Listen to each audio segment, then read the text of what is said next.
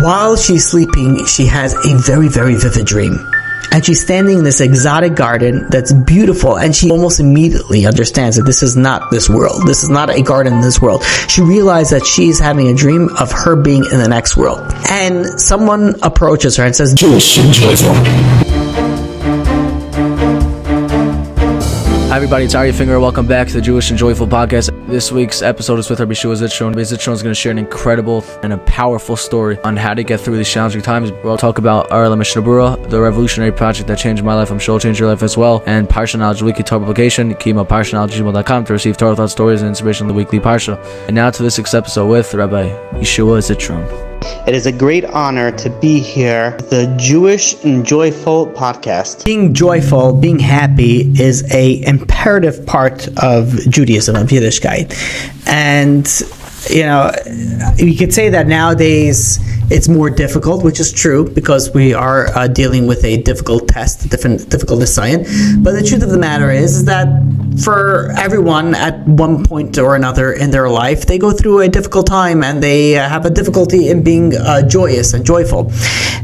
We have to step back and understand that being happy, being joyful is not just a bonus. It's not just something extra, but it's something imperative. It's something that's fundamental to our Yiddishkeit. It's something fundamental to our service of HaKadosh Baruch Hu, and it's something that will increase everything positive in our life. It will increase our productivity. Like, not being joyful does not gain anything, and being joyful gains everything. So I'd like to share with you a story that there was once a amazing young man, you know, like smart, intelligent, you know, learned well, and he was set up with this amazing young woman, also smart, intelligent, from a good family, and they hit it off, and the shidduch was approved from all angles, from the couple themselves, and they got married, and they were blessed with so much happiness, so much abundance, so much, you know, children from all angles. He went into business. He became extremely successful, and he spent his time doing chesed, you know, learning, like literally,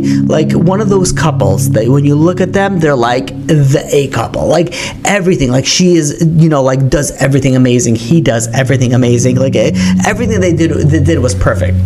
Unfortunately, one day, a drunk soldier came into town, and their little 3-year-old son was playing, and this drunken soldier, you know, saw him and grabbed him, kidnapped him, and ended up, unfortunately, abusing, mutilating, and murdering this 3-year-old boy of this amazing couple.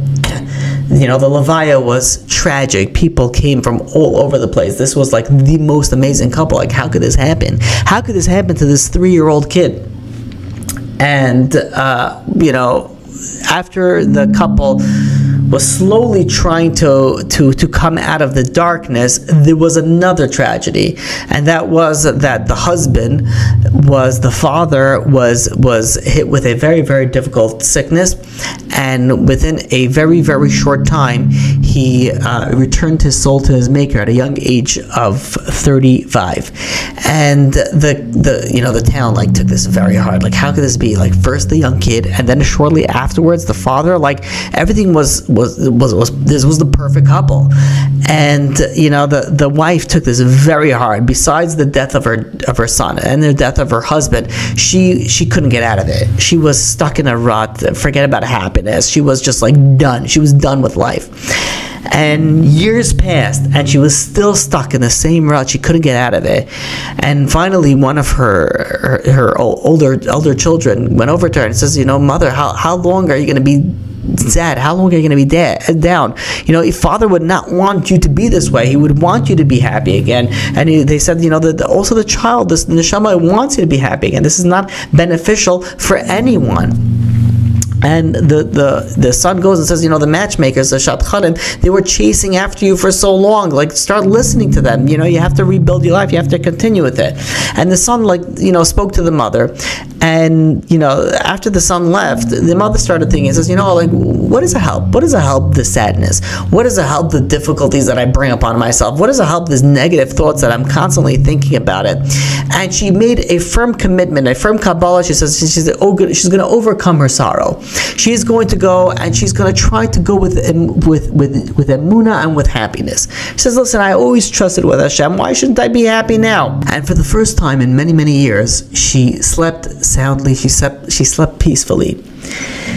And while she's sleeping, she has a very, very vivid dream.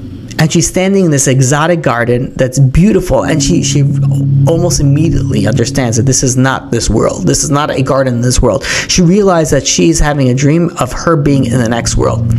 And someone approaches her and says, do you want to see your husband? And she's like taken aback. She says, of course, I would love to see my husband. And they bring her into this room that's filled with thousands of elderly righteous gentlemen, and who is giving a shiur for everyone, and that is none other than her husband. And the husband sees her, he goes over to her, and she's shocked at him. She says, my dear husband. He's like, first of all, why did you leave me alone at such an early stage in our life? And second of all, she's looking around the room. She says, how did you become the teacher of so many righteous people, so many tzaddikim? He says, well, you learned, but you were never a Talmid Chacham. You were never a Torah scholar. You were a merchant, and you learned on the side. So her husband responded and said, in my former life, I was a very, very big scholar. I was a very big Talmid Chacham, but I never got married.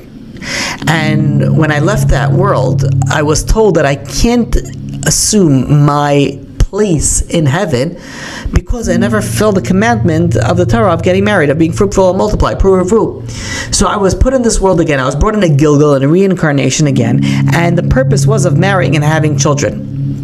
And that's exactly what I did. And once I completed my tikkun, I no longer have to remain down here, and that's why I was taken away at such a young age. So the wife goes and says, what about my baby, my son, my 3-year-old son? Why did our son have to die at such a young age? So the husband responded, the husband replied, he says, that he has a very, very high soul, high neshama. And he was a very, very big tzaddik, but as in his previous life, he was kidnapped at birth and he was raised on the milk of a non-Jewish woman. And until the age of 3, he was raised by a non-Jewish woman. And then at the age of 3, he was redeemed by the Jewish community, and then he later became a big Talmid Chacham, a big leader of the Jewish nation. But because for the first 3 years of his life, he was raised in a non-Jewish environment, he drank milk from a non-Jewish woman, he had to go and come back as a Gilgal, and the tikkun was to go in a Jewish family, be raised in a Jewish family, be nursed from a Jewish woman, and then once the 3 years are up, then his tikkun is complete, and he gets returned to Shamayim. And he goes and says, and me and you, we were both that vessel. We had that opportunity to be able to raise up such a tremendous spiritual soul.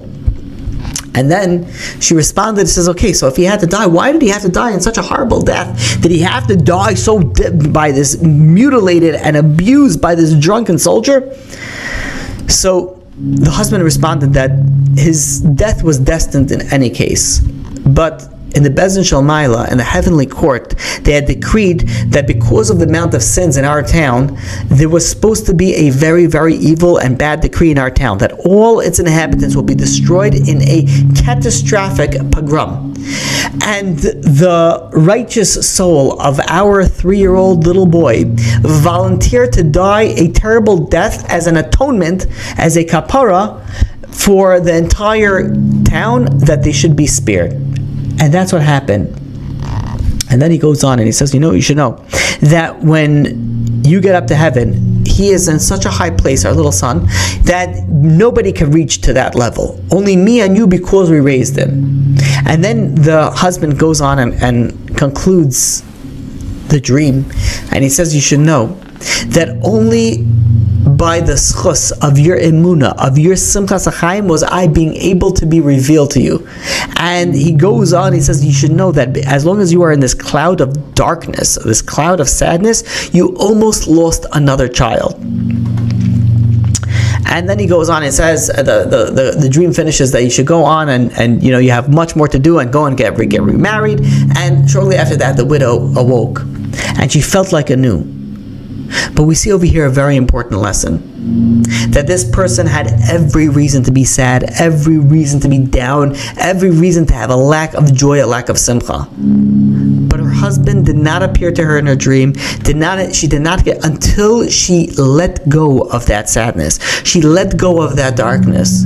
And she brought in this joyfulness, this emunah, this level of simcha that she hasn't experienced in so long. And that's all of a sudden when she was able to have the clarity. And that is the reason that her husband was given the opportunity to be able to reveal himself for her in her dream. So we have to realize how important simcha is, how important emunah is, because they work hand in hand. You want to be happy, you have to work on your emunah. You have to realize that everything is from Shemayim, everything is from heaven. We're living during very, very difficult times, dark times for our nation, for the Jewish nation. And very difficult times for many people personally. And it's easy to be down. It's easy to be in a lack of joy. But if we stop for a second and we realize that everything is from God, everything is from HaKadosh Baruch Hu, then we will allow ourselves the opportunity to be happy, to realize that there is a reason, there's a purpose for everything. And if there's a purpose for everything, then we realize that, okay, wait, there's a bright side to this. And the more joy, the more happiness, the more simcha that we have, the more bracha that we will bring to ourselves. So the bracha that I want to give to each and every single one of us is that may we stop for a second and realize the source, the origin of it all, and that is HaKadosh Baruch Hu. And when we realize that everything is from HaKadosh Baruch Hu, that everything is based off emunah and everything is based off bitachon, then we would have the bracha of simcha, the bracha of happiness. And once we are able to achieve that happiness, we will be blessed with so many, many brachas. Our Olam Mishnah Berurah is an incredible project that is changing the world. They have a clear and incredible explanation and elucidation of the Shulchan Aruch Mishnah Berurah. Please visit the website r-olam.org, or you could get one at your local bookstore. And to receive Torah thoughts, stories, and inspiration on the weekly parsha, please email parshanknowledge@gmail.com, or you can visit parshanknowledge.com.